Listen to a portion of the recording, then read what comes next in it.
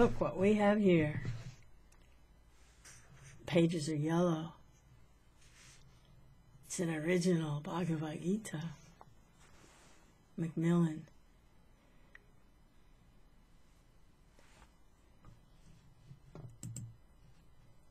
I just came back from the assisted living 24-hour care community that my father is living in. And it's really great. Krishna is wonderful, I'll tell you. People there really are spiritually inclined. They see their service as serving God. It's very obvious by the way they deal with these seniors who, many of them have dementia or Alzheimer. All of them are physically impaired. They can't bathe properly or dress properly by themselves. They have the best care.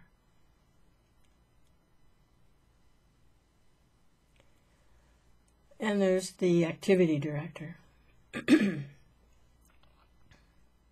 She's 100% totally dedicated to elevating these people spiritually as best she can. She practices Reiki and clearing energy. She uses everything she can to engage them. Arts and crafts, music, contests, quizzes, which is the basic understanding of devotional service, is we engage everything in the service of Krishna.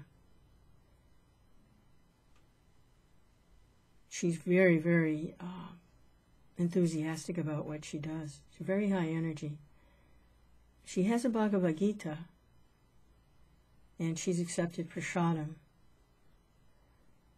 and flowers that have been offered to the deities. A nice gardenia flower garland. There's a gardenia bush here. I collected the flowers and made a nice garland for Srila Prabhupada. She accepted that and wore it joyfully. Today she was, had everybody in the room, all the seniors, in their various conditions of functionality,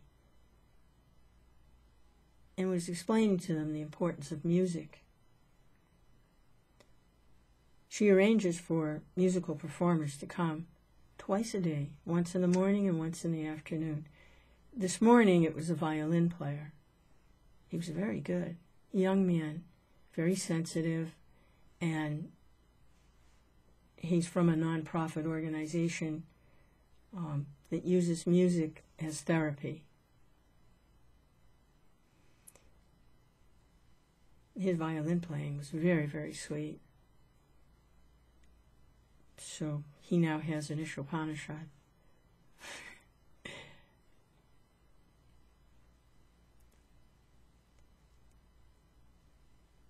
was very, very reassuring that Krishna is there on all levels and working through different people in different ways to try and elevate the living entities, elevate us, so that we can perfect our life and become reinstated in our original loving relationship with the Supreme Personality of Godhead, free from the sufferings of the external energy of the Lord.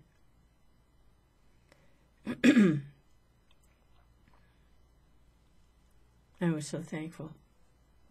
Thank you, Krishna, for making this nice arrangement.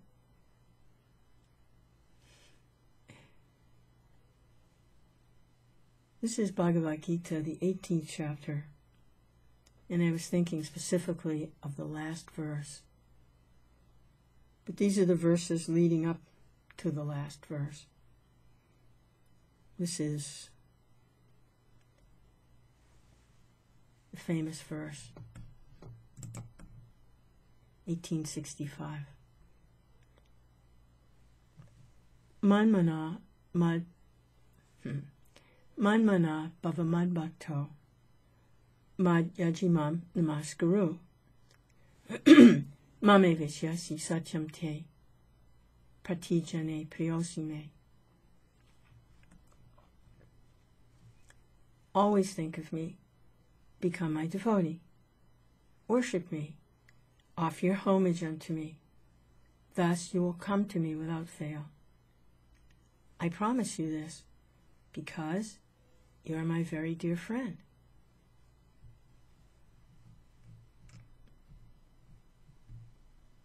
Text 66.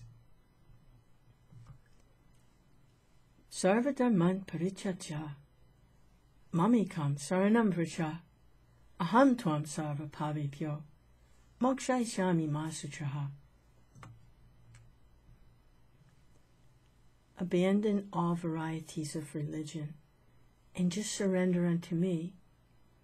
I shall deliver you from all sinful reaction. Do not fear.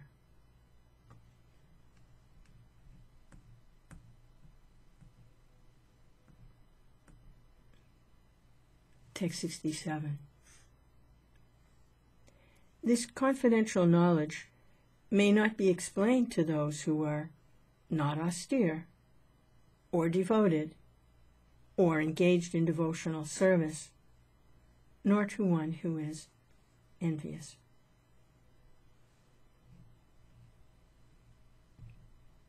Text 68. For one who explains the supreme secret to the devotees, devotional service is guaranteed, and at the end he will come back to me.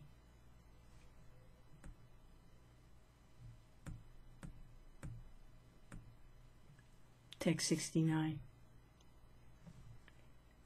There is no servant in this world more dear to me than he, nor will there ever be one more dear. Text 70. And I declare that he who studies this sacred conversation worships me by his intelligence. Text 71. And one who listens with faith and without envy becomes free from sinful reaction and attains to the planets where the pious dwell.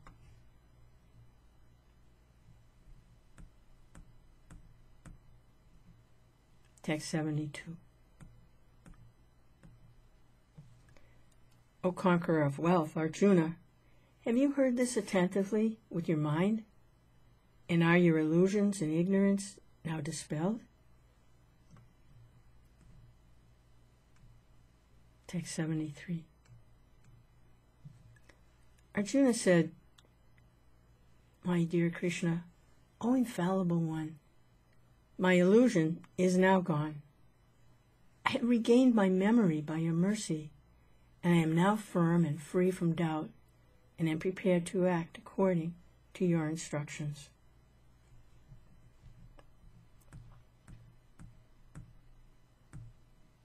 Text 74. Sanjaya said, Thus I have heard the conversation of two great souls, Krishna and Arjuna. And so wonderful is that message that my hair is standing on end. Text 75. By the mercy of Vyas, I have heard these most confidential talks directly from the master of all mysticism, Krishna, who was speaking personally to Arjuna.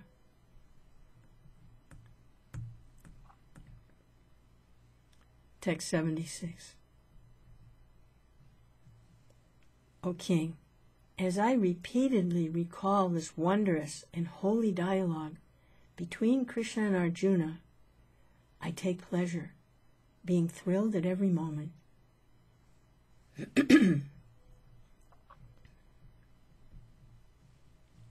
Text 77.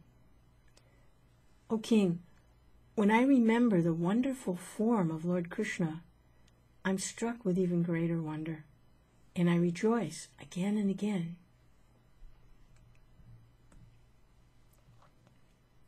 Text 78.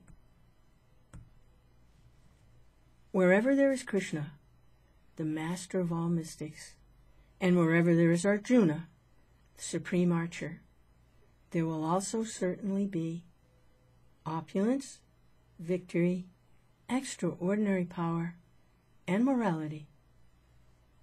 That is my opinion.